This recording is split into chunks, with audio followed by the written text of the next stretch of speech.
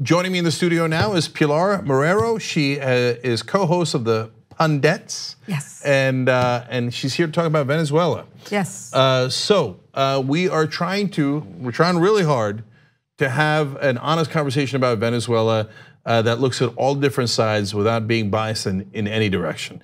So let's have a real conversation about how bad is it in Venezuela right now? Well, I'm Venezuelan, first of all. I want to make that clear. I have many friends, family living there, brothers, sisters, cousins, whatever. I've been living here for a long time, but I'm very much in contact with people there. The situation is very dire. In terms of the economic situation, in Venezuela, there's something that doesn't happen often in the world, which is 6 straight years of economic contraction. We have the highest hyperinflation in the world.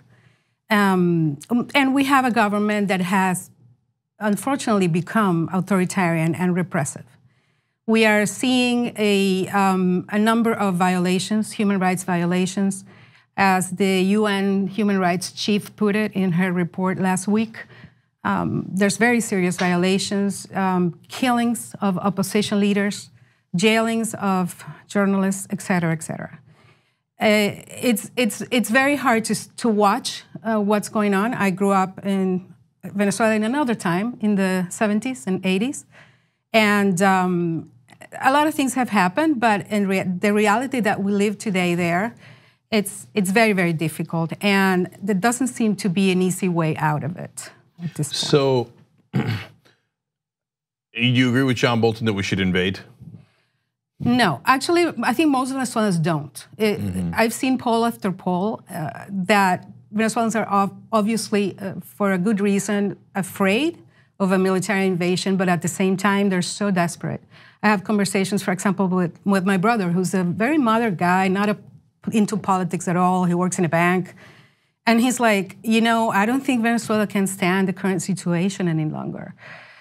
There's a lot, immediately when you talk about Venezuela with progressives in the United States, you have to go to the conversation of intervention, sanctions. As a Venezuelan, I want people to know what's going on there. Let's set aside the issue of the United States history, which I know very well. I'm a journalist, so I've covered for example, the diasporas that have come to the United States over the years due to the wars and the interventions in El Salvador and Guatemala. I have many friends from Argentina, from Chile. I'm very well aware of all that. However, we need to look at Venezuela with very clear eyes and realize that the socialist experiment in Venezuela went beyond what was promised, or at least, or on the other hand, maybe it fell short of what was promised. And what it's turned into, it's a real disaster. There's a humanitarian crisis. There's at least 4 million Venezuelans have left the country at this point. The projection is that up to 8 million may end up leaving. And it's a very small country. It's only 30 million people. So Pilar, I have trouble discerning what's happening on the ground, yes, which is similar to the situation in Syria, because they have so much propaganda on both sides. Yes. And so, you got the right-wing neocons in this country, yes, and with John Bolton writing, "Send in troops" on his notepad, and that's what I'm referring to. Sure. And I don't trust Trump for a second, and he puts out a tweet. Neither do I. Yeah, right after Guaido. What is it? Guaido, okay, sorry. Guaido comes out and says, "I'm now the new president." So he's obviously coordinating with the US, and that's problematic, if you ask me. So I don't really trust their version of the story. And then we found out, of course, that, for example, the burning of the trucks, that was not Maduro. Yeah. It was actually the opposition. Yeah. So on the other hand, I don't trust Maduro. and unfortunately, some people are taking what he says as gospel, which I think is crazy. I don't know why you would. I mean, he's a politician at a bare minimum, right? Let alone one that has created what it appears to be, at a bare minimum, a gigantic mess in Venezuela. So then how do I know what's actually happening? You talk to Venezuelans like me, people who are connected there, who are not really ideological. I'm a progressive. I'm someone who has been in this country for a while, who is an immigration reporter, who have had many ties with progressives all my life. And by any means, most Venezuelans I know personally are not conservative or Trump supporters. But the problem is that when we talk about Venezuela and we say what's happening there is not what you think is happening, we really need to see a change into. We really need to see new elections in Venezuela. The last two elections that were celebrated there by Maduro were extremely problematic. I would say straight out fraudulent. And this is the reason why the opposition, I think, and the opposition actually is a very broad group of people. There's a number of parties that go from the left to the moderate right. There's no really hard right in Venezuela. And I think it's a problem to look at what the opposition is doing only through the eye of the United States. You need to set that aside a little bit, and particularly because you see there's a geopolitical fight going on. There's the Russians were just in the news because they flew 2 military planes into the civil airport of Maiquetía, right outside of Caracas this weekend, with the Minister of Defense of Russia, 100 officers, and who knows what cargo. So they've sold $11 billion in weapons to Venezuela over the last 10 years. So there's a level in which there's a geopolitical, like neo-Cold War going on there. But at the same time, I want people to look at Venezuelans and their situation. And whenever a Venezuelan speaks out about this, we get called right-wing and pro-Trump and pro-imperialist and all that. And it's very sad to see that kind of reaction. I want people to kind of be more clear-eyed and realize that maybe that guy says he's on your side ideologically, but maybe he's not, and maybe he's just another fascist. Yeah, so what do we do now? That's the most difficult question.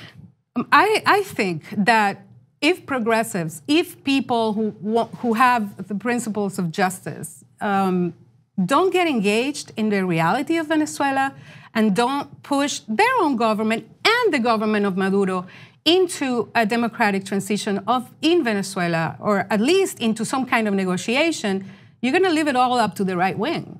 And who knows what can happen? Like you, I don't trust Trump either. I'm nothing, nothing close to a Trump supporter. But I feel that progressives, not all, but many, their immediate reaction is to shut me off and say, it's the United States. It's all about the sanctions, when real sanctions actually didn't start happening until 2017, and the oil sanctions didn't happen until 2 months ago. Venezuela was a trade partner of the United States until 2 months ago. So there's no sanctions. Somebody told me the other day there's an embargo. I think they're confusing Venezuela with Cuba. There's no embargo. So there's a lot of responsibility on the government of Venezuela for the mess that we're in. So the economic disaster began before the sanctions. It did. But now the sanctions, at the same time, I'm torn on that. And so am I. So it certainly doesn't help the people of Venezuela. On the other hand, it creates pressure on Maduro. Yes. So it's quite intractable. So how about Guaido? Do you support what he did or no? I think a lot of Venezuelans are now putting their trust in Guaido, according to some polls that I've seen, because it's an alternative. It's the guy who's there. He's speaking with a very different voice than the Maduro, the Maduro government. The Maduro government is very, very, it's very strong in their rhetoric. Is very negative in their rhetoric, and Guaido gave, I think, a plausible constitutional explanation for his swearing in as, let's say, president or interim president, which is Maduro committed fraud in the last election. He essentially, the last time the National Assembly was elected in 2015, when the opposition gained the majority for the first time since 1998, he essentially went around it and said, those elections were not good. I'm going to pick the Supreme Court, and the Supreme Court is going to say the assembly cannot govern. So he went around them and created this constituent assembly that is governing instead. So they're saying he's illegitimate, and there's an argument for that, I think. John Bolton went on Fox News and said, we are looking forward to protecting American business interests there, including the American oil companies. Nah, and so they're backing Guaido. I can't have us doing an unofficial coup of Maduro, back Guaido, and Guaido comes in and goes, congratulations, mission accomplished. ExxonMobil gets all the oil.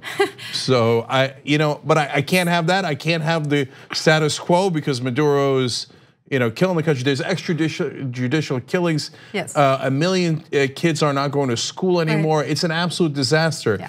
It's as big a no-win situation as you could almost imagine. Let me tell you something about the history of oil in Venezuela. When it was found in the early 20th century, of course, a lot of concessions were given to American companies, but there were concessions. They were not the owners of the oil. Oil was nationalized, not by Hugo Chavez, but by the president he launched a coup against, Carlos Andrés Pérez, in the 70s. Since then, the company, PDVSA, the oil company, is completely in the hands of the Venezuelan people, of the Venezuelan government, and essentially has been used as a piggy bank of the government of Chavez and Maduro. It's now in tatters. The production of oil has essentially has come down significantly because they haven't reinvested.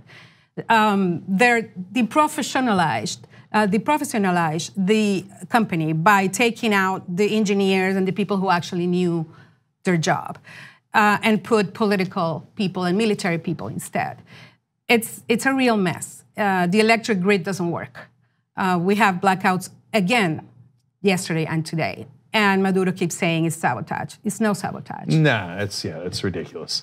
So, look, one thing that Guaido could do to earn credibility, which he almost certainly will not do, and I don't know what his real motives are, is he could say, look, I want to be clear. If I get in charge, I'm going to do two things. One is we will have a real election. I'm only the interim president. I will definitely. That's what he said he was going to do. Okay, yeah, all right. And so is he not going to run? He said he's not going to run. Okay. Yes. And then again, the question is, do you believe him? Which leads to point number 2, which is equally important. Under no circumstances will any American oil companies get any contracts with Venezuela. Now, if he says that and America still supports him, okay, right? Again, if you can trust him. But he's not gonna say that because then America would go, yeah. Actually, I think the Trump administration's attitude has, yes, probably something to do with oil, but I think it has to do more with 2020 and the elections and saying, oh, we won against socialism, right? Because you saw it in the State of the Union. He talked about Venezuela, and then he turned and said, and the Democrats are like Venezuela, right? No, I know it's partly that, but Pilar, let's keep it real. The Trump administration and all the neocons are on the warpath against 2 countries, Iran and Venezuela. There's only one thing that connects those 2 countries, oil, okay? So, and there's one country we invaded, Iraq, oil, okay? North Korea, we ain't gonna invade, okay? Because they don't have any oil. So it's definitely about the oil. If you ask a lot of Venezuelans today, would you mind having the American companies go in instead of having your freedom and a good government that will not torture you and kill you and starve you? A lot of people will say yes. Yes, but the problem is when American oil companies come, or even American banana companies, they also bring the torture and the human rights abuses. It's already there. Okay, so. It barely can get any worse than it is now. Not a great way to solve it, but okay. No. But I don't think Guaido would be. I don't think Guaido would present himself. He has said he's just going to be an interim president. And of course, the problem is how do we incorporate all the different parties and whether we incorporate Chavistas or not. That's going to be a sticking point there. I know it's going to be very difficult. Other countries have done it, after dictatorships and very harsh, wars and things like that. It's happened. So I think it can happen in Venezuela. Yeah, I mean, look, however we put pressure on, minus war, to make sure there are real elections in Venezuela, because that last election was not real. And release the political prisoners, let anyone run except Guaido, okay? Because he has to have credibility, that's why. I'm not against Guaido in that sense. I'm saying you need him to have credibility that he's not doing it for his own power, right? And I think handing it over to America is not the right answer, but the current situation is also definitely not the right answer. Yeah, and we don't want the Russians and the Cubans there either, and they are there. Yes, and so that's the deal Maduro made. Yes, so this is the Venezuelan people being squeezed between these different power players like Russia and the US. The US does not necessarily have your best interest in mind, but neither does Russia. So if you're a progressive and you think, no, Putin is a good guy I agree with George W. Bush. I looked into his eyes and he has a good soul and he cares about the people of Venezuela. Sure. You are officially nuts if you believe that. You also are nuts if you think that's what Trump thinks. Neither one of them thinks that, okay? So we gotta find a way to protect the people of Venezuela. Pilar, thank you for coming in and having this conversation. Really appreciate it. Thanks for having me. Like what you see? Click the subscribe button below and don't forget to ring the bell to never miss another video from the Young Turks.